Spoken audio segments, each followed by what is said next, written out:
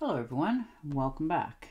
And this will be your general weekly reading for the sign of Leo for the week of March 28th through April 3rd of 2023. I would also like to thank everyone who has given my channel a thumbs up as well as subscribed to and left comments. Thank you very much for doing that. It is greatly appreciated. And the Magician. So starting off with facing difficult decisions this week, but you're going to pull the answers out of the air. You know, it's going to be almost like magic. It's going to happen.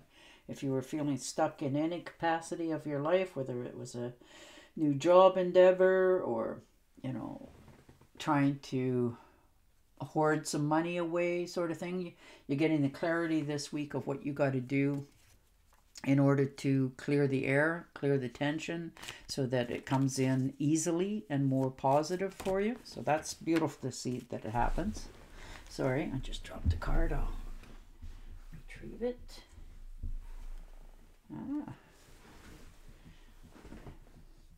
the Ten of Swords. Well, that's all right. At least you realize what your betrayals are and who did it. So you can face it and cut it out of your life. You know, somebody's definitely done something shady behind you. You know, somebody you've taken into confidence has spilled the beans. So you realize what they're really worth. You can see it.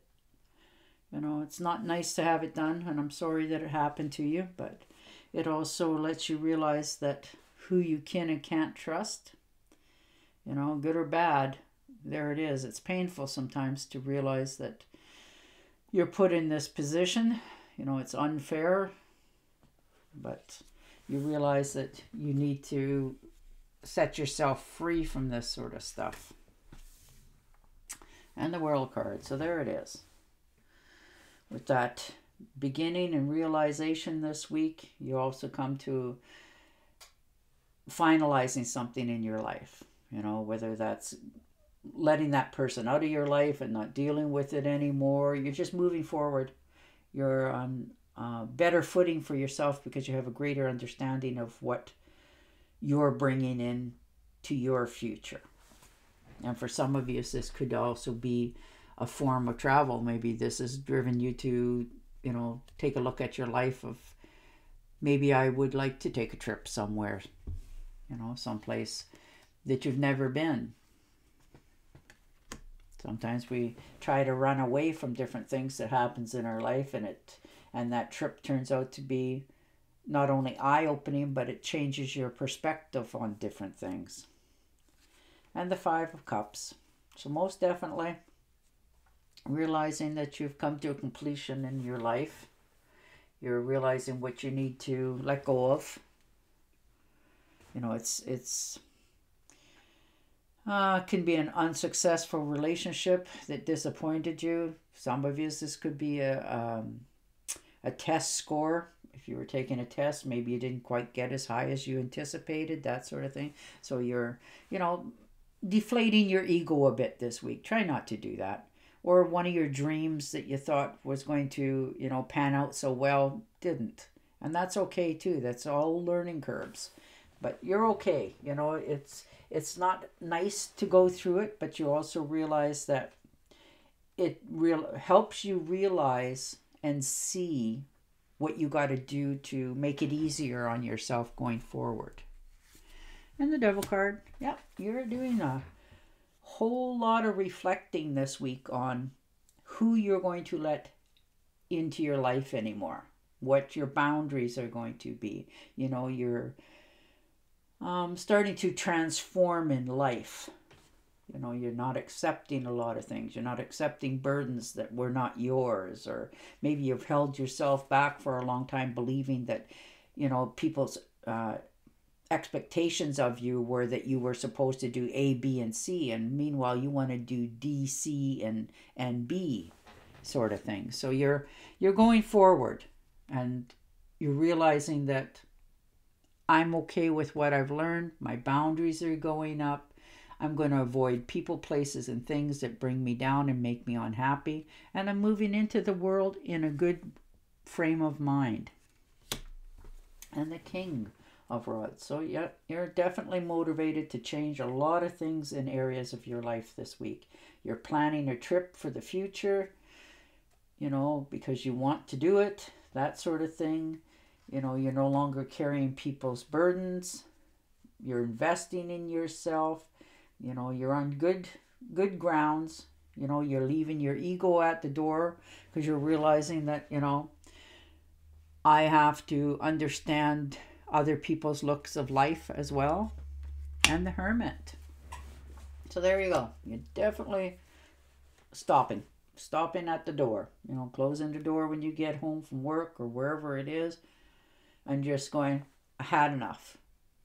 So you're just going to take a well-deserved breath of air for yourself. You're going to sit back, reflect on a few things, decisions in your life. Take a well-deserved time. And the Seven of Pentacles. So there you are. You know, maybe you've made some investments that you haven't told anybody about. And now you're sort of anticipating the outcome of them, and waiting for it is not an easy task. So you're a little bit anxious here, but you're trying to visualize what's coming and calm yourself down and wait.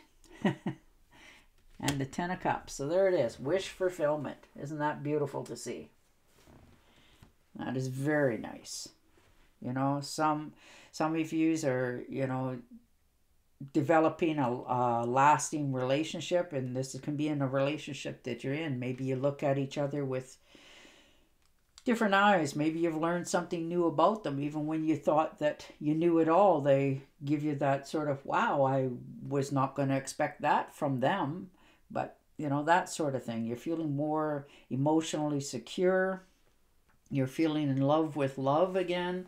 You're feeling more optimistic. If this is a relationship, it's going to go for the long haul. There you are. Taking a time out. You know, if you were feeling stuck in anything in your life, you've weighed all the pros and cons. You've listened to both sides of the equation. And now you're making your decision for yourself this week. Yeah. Starting over with the Fool. You know, stepping out into the unknowing, blissfully doing so with the anticipation that it will all pan out. But you also realize that though that is what you want to do, you will hold yourself for that few minutes and make sure everything else is okay in your life before you take that one step. And the Star card. Well, there you are. Most definitely believing in yourself, realizing that you can start over, fresh eyes, fresh ideas.